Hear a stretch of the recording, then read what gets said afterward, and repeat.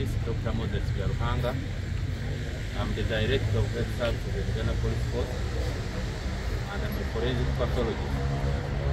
And I was the team leader here of the team that examined the remains of our brothers and sisters who died following the explosion of the fuel tank at Chigogwa, Matuga.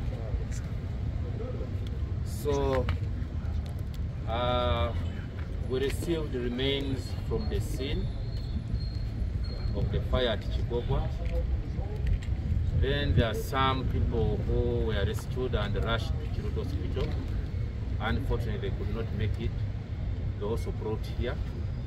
And others were taken to Bombo Military Hospital. They couldn't make it, and the bodies were handled there. So this report has dead victims of those who came from the scene, those who died at Chiruto Hospital, and those who died at Bombo. So the remains that we got from the scene, there were 11 remains, and a set of 3 feet of children. A set, they were 3 feet, meaning that at least those were 2 bodies, but only feet. So the remains that came from the scene, they were burnt beyond physical identification. So we had to take off samples and send them for DNA identification. Good enough, the relatives showed up and the process was handled throughout the day, throughout the night, and within 2 days, the Directorate of Forensic Services of Uganda Police Force was able to give us results yesterday. And all these results matched. So at least the 11 remains that came from the scene are going to be handed over. They are going to be handed over to the relatives today or tomorrow. When they show up, they will take their remains. Now, the people who died at Chiruto, those ones were easily identifiable physically. So we processed them so fast, and the relatives signed for them and took them.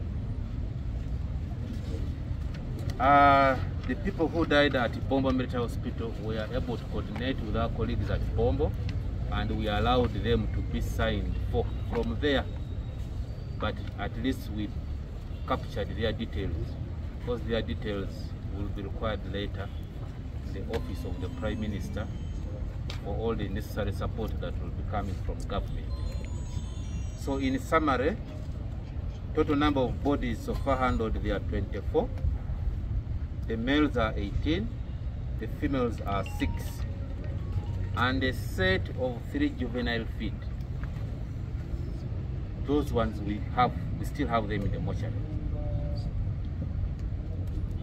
The males, out of the 24 bodies, were 18, adults were 17, juvenile 1. The females were 6, adults were 4, and juveniles were 2. So the claimed bodies so far are 11. Males are 9, females are 2. So that is the position as of now. Thank you so much for listening.